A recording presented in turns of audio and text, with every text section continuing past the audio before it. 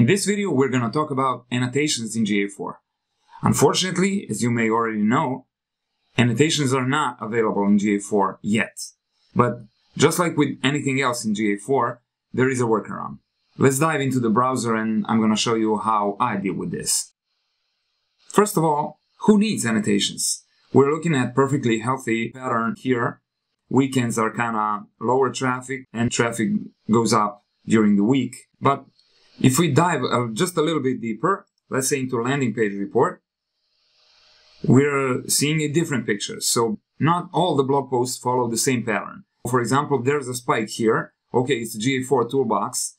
It's actually not a blog post, but it had a significantly higher amount of traffic on April 6th compared to other dates. So we could annotate this by saying, here's the reason why this page had significantly higher amount of traffic on that particular day.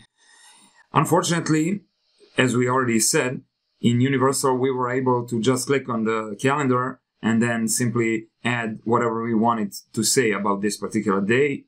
But here, we gotta use a workaround. Even though there are external tools that offer easy solutions for annotating your GA4 data, I personally would never share my insights and my findings about data and some particular dates, just like campaign start or what happened that might have caused the spike in the traffic. I prefer using Google Sheets. It's super easy to create a drop-down, and as you can see here, we actually have 5 categories: campaign, website change, calendar and hot news, and other. And it's as easy as choosing it from a drop-down and then adding some special details about that particular row of data. So for example, we had a campaign called Back to Work Facebook campaign for this particular account, or we had a website change, like some old posts have been pruned on that day. Also, if a blog post is published on some particular day, you can add it as a website change.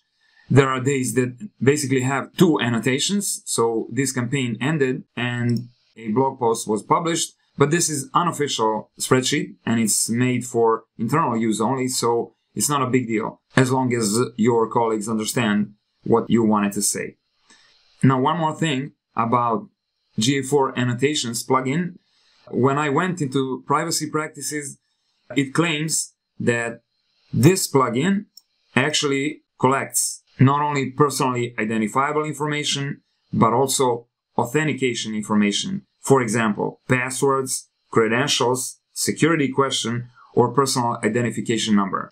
I hope that you find this video useful, even though I offer a super trivial solution for annotating data in GA4. And please click the like button and subscribe to our channel. See you soon.